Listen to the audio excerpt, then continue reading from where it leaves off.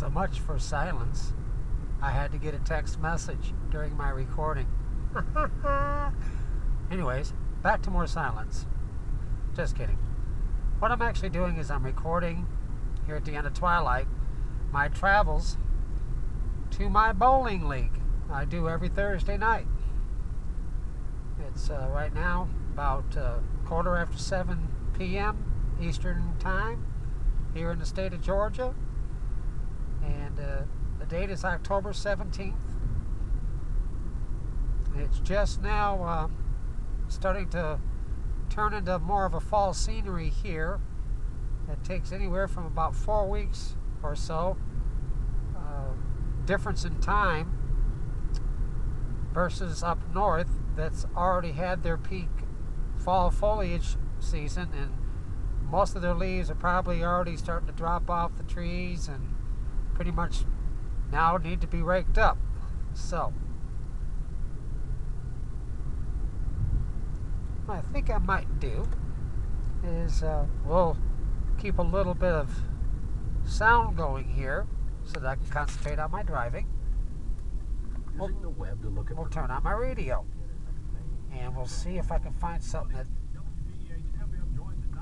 Just bear with me just a second here.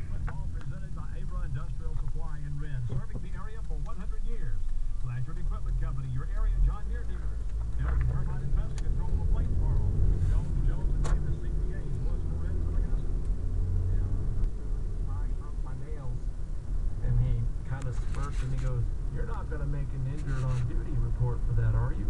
And then everybody just relaxed. That I can take a joke, I think, and for that moment I'm basking in this respect. I proved myself, and for me that was a decisive moment. Okay, I could handle it. I could do it still.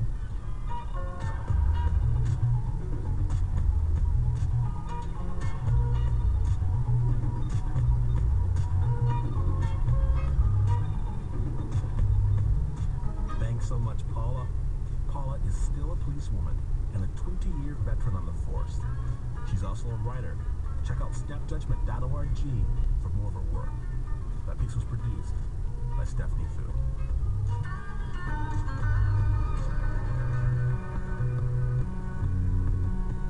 Now, listen up, Snap Nation, because the next story comes from a pretty remarkable man, and I'm going to let him introduce himself. Tom Tate, age 94. Can you imagine Tom Tate is alive? Tom Tate is alive. It's pretty amazing to hear his story. It began when he was only 27 years old, a young British airman flying special ops in World War II. One day, flying a mission over the German countryside, Tom's plane was shot down.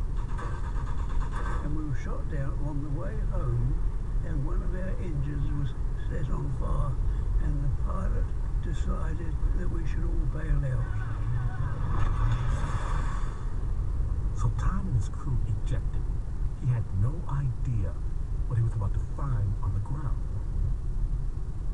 I landed and wandered around, and it was on the edge of a town, and I met another member of the crew, and we sort of walked. Tom and the rest of the crew stumbled into what they thought was an ordinary German village. What they didn't know was that the town had just been carpet bombed by the British, an attack that killed over 18,000 people. They were entering a completely decimated area where locals had nothing left to lose and everything to be vengeful about. An angry mob surrounded Tom and the other airmen and captured them. A mob of people marched us down the road, and I was held by about 3 or 4 civilians. And going down the road, I was beaten across the head with something. I realized that they were going to kill us. Surrounded by this angry mob, Tom Tate knew he had only one option. Somehow, he had to escape. How did I know that? Because instinct told me that they were going to deal with me without sympathy. Tom realized it wasn't just an angry mob. This was a lynch mob. I was beaten up and taken further down the road, and when we got round the corner, we went past the barn, and I could see about 10 ropes hanging from the woodwork.